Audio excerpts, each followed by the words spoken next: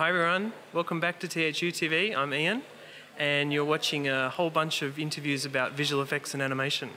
I'm joined by Cristina from Ilion Animation Studios. Hi Cristina. Hi, nice to be here with you. How are you today? You haven't been too well. Yeah, I think I get a call, but I'm feeling okay now.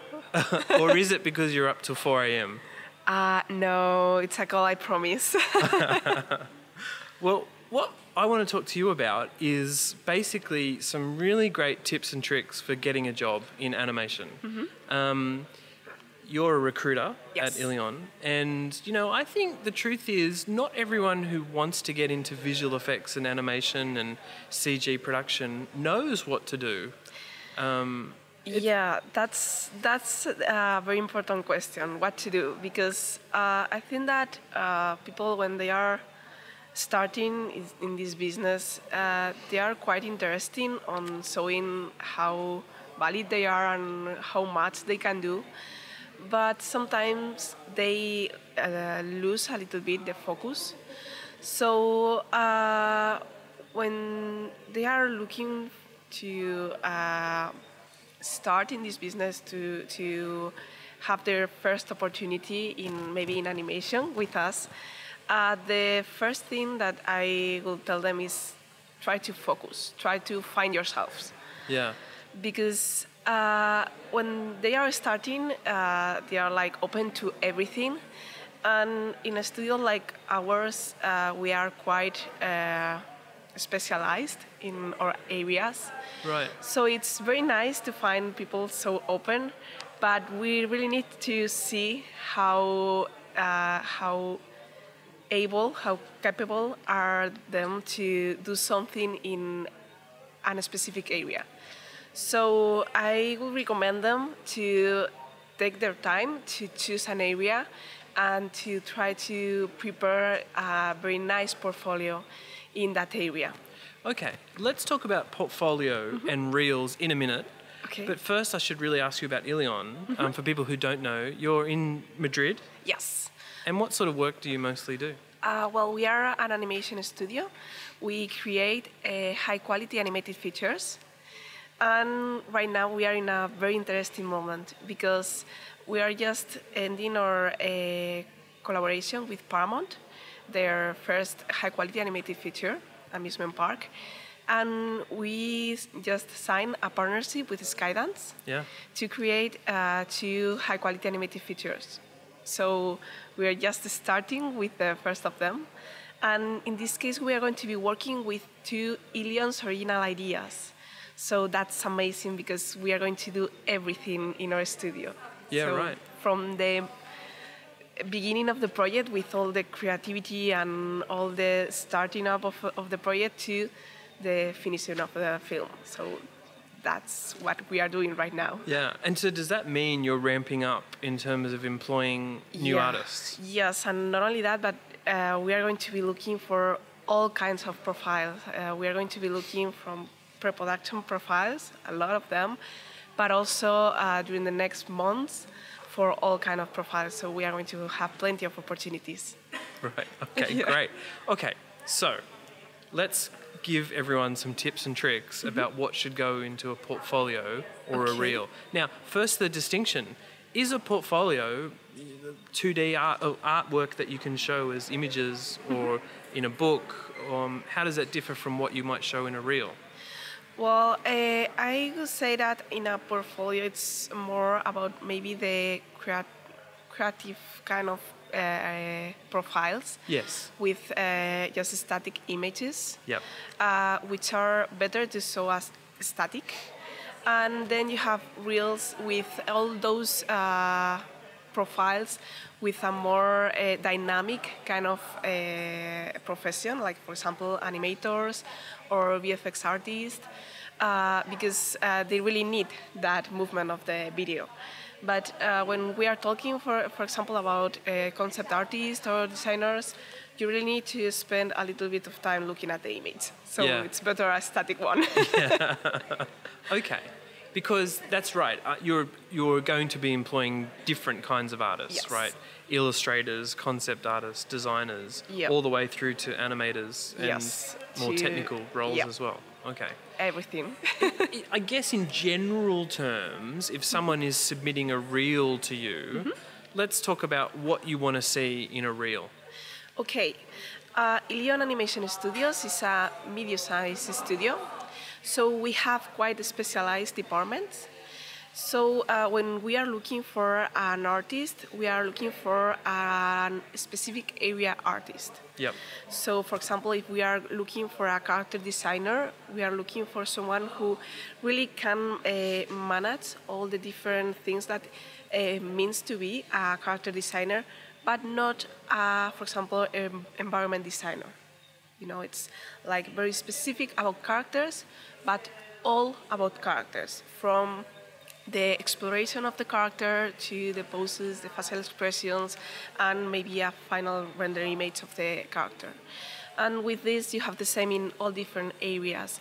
When we are looking for animators, we are looking for an animator. Yeah. And it's very important because when you have a very journalistic profile, sometimes you don't spend as much time as needed in maybe doing the perfect animation of a shot. Yeah. Because you have to do so many things that it's impossible to focus. So what we look for in a reel is that very specialized profile in an area with all what is needed in that area. How long should a reel be? That's a very good question, yeah. But you know, people don't know. And I think people love to hear, right, should only be 2 minutes or 3 minutes. Or That's funny because most of the people say that only 1 minute. right. But between 1 minute and 3 minutes, it's okay. Yep. And you have to think that the person looking at the reel is going to spend only between 10 seconds and 30 seconds looking at your reel. Right. So Because that means put your best work first. at the beginning, Right. yes. And not only that, but also think that the people looking at the reels, it's not only the recruiter, but also the specialist of the area. So they know very quickly so if your reel it's okay or not. So don't let any little detail pass. Like, well, I have a little mistake, but maybe they don't. They won't realize. Right. Yes, we do. Now, what about if you've obviously worked on a production with lots of other people, a collaboration, you know, with hundreds of people or just a couple? Do you need to subtitle the work and say what you did on that shot? Yes. You do? Yes, You should? that's very important. Okay. Because when we are looking at reels, we usually see the same scene hundreds of times. Yeah. Because a lot of artists participate in that scene. So it's very useful to say what you did. Right. Great. Yeah, I mean, and it's fair. It's a Yes. fair thing to everyone else and not say that you've done I the did work the whole of someone thing. else. Now, what about in terms of where you put your reel? Should you just have a Vimeo reel and that's a good way? Is it submit to you a CD-ROM, a DVD, you know, your own website? What's the Yes, thing? I would really recommend to have it online. Yep. Because it's the easiest way not only to send it, but also to update it. Because if you want to do any change, it's easier if it's online than if you give me a CD-ROM and you need to give me a new CD-ROM. It's Yeah. like, okay, you have to find me. Yeah. This is me living in the 1990s when I say CD-ROM. I mean DVD. Yes. Well, or a USB. Oh, right, a USB stick. Okay. Okay. Yeah. So, what about music? Important? Not important? I don't think so. Okay. For example, with animation, with animator reels, we usually hear the sound, but with the rest of the reels, I think I've never heard the sound. So just one music that you like, because Yep. it's your reel. I mean, you have to be comfortable with it. Okay. All right, I'm getting into the nitty-gritty here. Password protect your reel or not? Well, if you send your password, yes.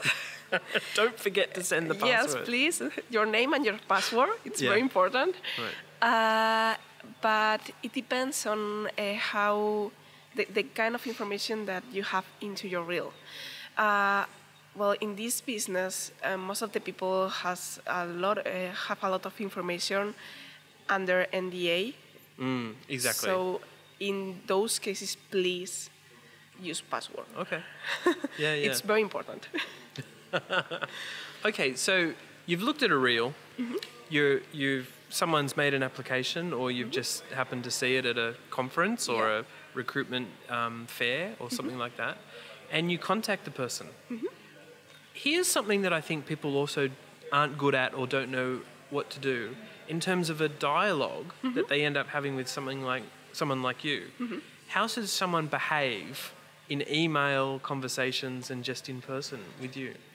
Well, I think that's our responsibility. I mean, managing those kind of situations is on the recruiter's hands. Yeah.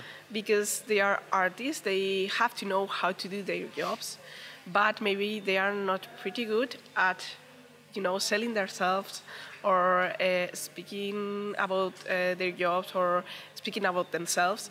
So that's in our hands. In the recruiter's responsibilities to know how to manage the person and to know how to manage the conversation through email, through phone, or Skype or whatever.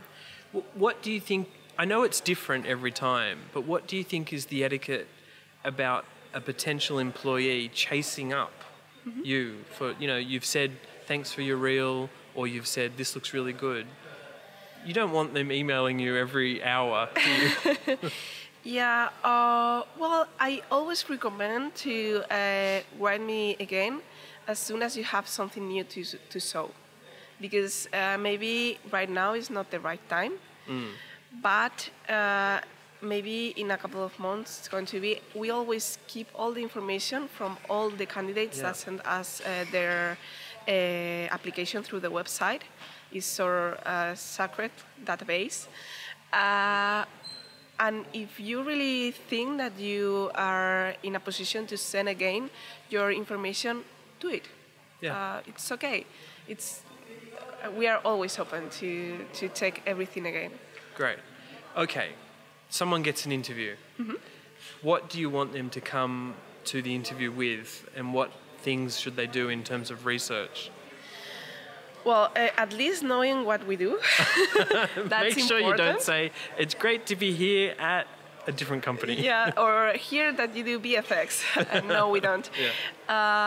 So from them, I will expect to know a little bit about our company, but just like what kind of things we do. Like, hey, yes, we work in high-quality animated features. And from there, it's very important to remember your details about your life and your professional experience, because sometimes we spend a lot of time digging on your, because here I saw that you've been working in this kind of project. Oh, yes, I forgot. Yes, I've been doing this. And it's like, okay. So just try to be a little bit aware of your whole professional experience and about your whole skills, because sometimes people know much more than what they saw. So it's very important just to remember everything about yourself and to be, I think that the most open and transparent that you can. Yep. I always say that the worst thing that can happen to you is to work in a place where you don't fit. Right. That's interesting, because obviously different animation studios have different cultures. Yes. What do you do from your end about working out whether someone will fit into your culture? It can be hard, right? Yes, it's really hard. In this business, or at least our studio is very open to all kind of beings. Yeah, yeah. But I think that at least you have to be as open as we are to share and to work with people, because that's very important to us. And when we are in an interview, what we are looking is for someone just interested in sharing and working with a team, because that's the most important thing, at least in our studio. Right. Because I think it can be hard as an outsider to work out what this studio's like, what that studio's like. Do you have any problem with them asking current artists what it's like to work in that studio? No, absolutely not. No. I mean, please do it. Most of the people that it's like in this business, this is a very small business and everybody knows everybody. So please do it. Ask how it's working with us. Ask how is the thing work, how is the technologies, how's everything. And if you really like it, we are more than open to welcome you. Okay, here's another question which is more specific to Ilion, because it probably depends on which studio you go for a job at. Are you looking for people who are Spanish? Are you looking for people from the EU, from around the world? How does it work in terms of who you can bring on? We are very open to anyone, because in fact our official language is English. And I always say that you have to speak English to come and work with us. Right. But you don't need to speak Spanish. Okay. So we are very open. We have Spanish lessons at the office for the employees, because it's very useful when you go outside and you want to ask for a beer or something. Can I come just for that and not actually work there? Yeah, but it's not like we are close to other people from outside or from any other country. Right. But what are the visa issues, if any? Well, we usually try to manage all of that, but of course it depends on the budget. Yeah. Because not in all the projects we had the opportunity to afford all the visas. Okay. But it's something that it's always in our hands, and that we are more than open to manage and to do for anyone. Right. I guess that also relates to the interview process. Do you want to do interviews in person, or have you done them over Skype and just the phone? Most of them by Skype. Oh, really? Yes. Okay. Yeah, because even if they are Spanish, most of the people are in anywhere. So, come on, nowadays Skype is the new face-to-face. All right. So if you want to attract people to Ilion, what are some of the cool things about working there and also living in Madrid?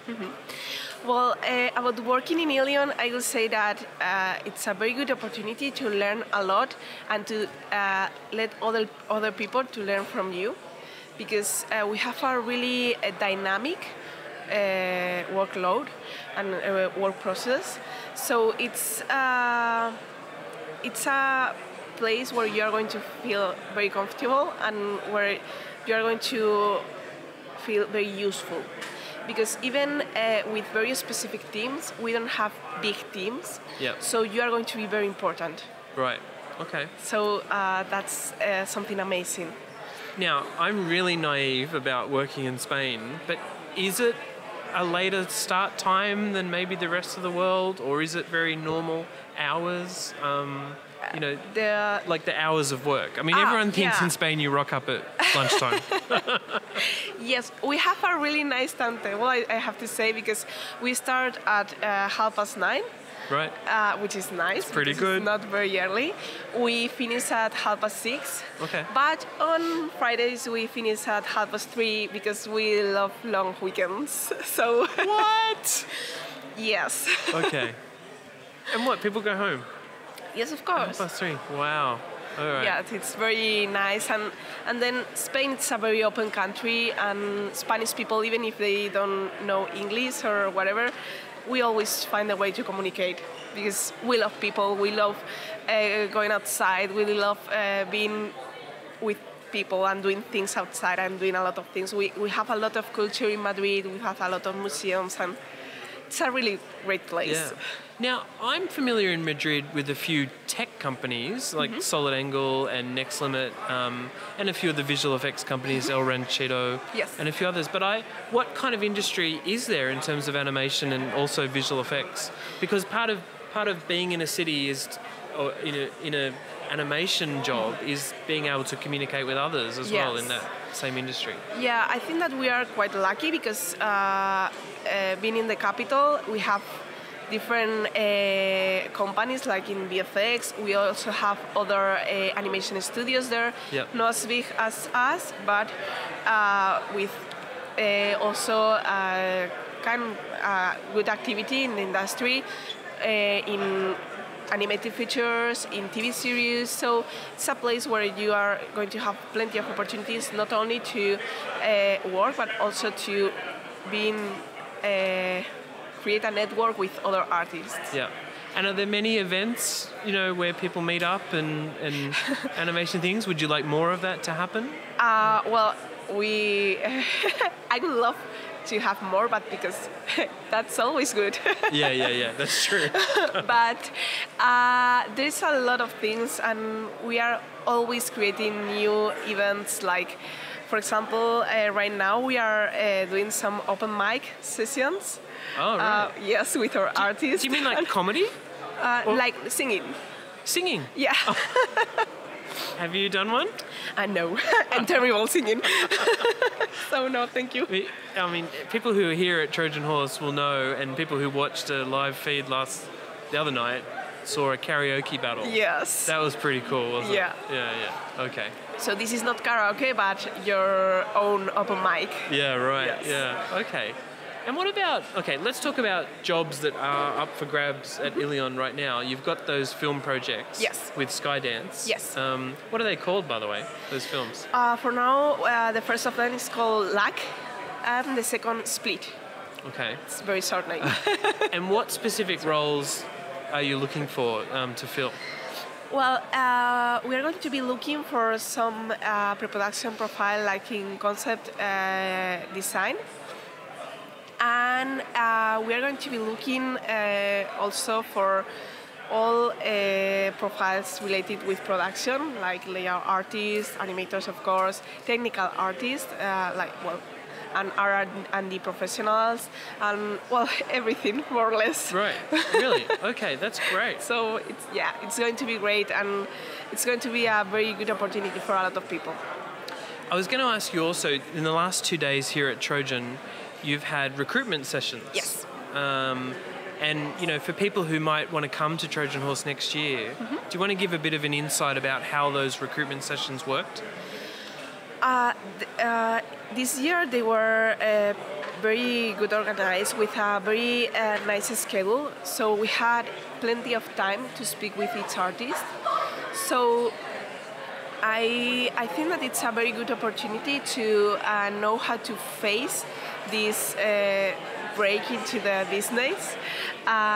And I think that it's in this case, at least this year, we spent a lot of time speaking with each artist, like explaining how to prepare themselves to be ready to apply for a job. And also knowing a lot of amazing artists that maybe we are going to have the opportunity to work with. Oh, that's great. Yes, it was an amazing opportunity for us. I would recommend coming here every year. Absolutely. There's also THU meetups around the world that Andre puts on, which are really great too. Especially, in Europe, there's some fantastic ones. One of the best things is meeting other artists as well.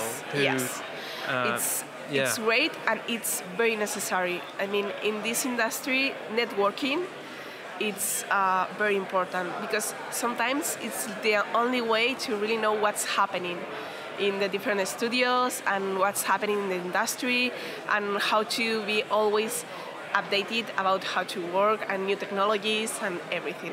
Yeah, can't really say you can't really talk good enough about the conference or the event. In fact, that's one of the hardest things. When someone says, "What is THU?" I can barely describe what it is. It's like a great mix of different things. I could say that it's an experience. Yeah, absolutely. Well, it's been great talking to you, Cristina. Thank you so much very for nice. coming.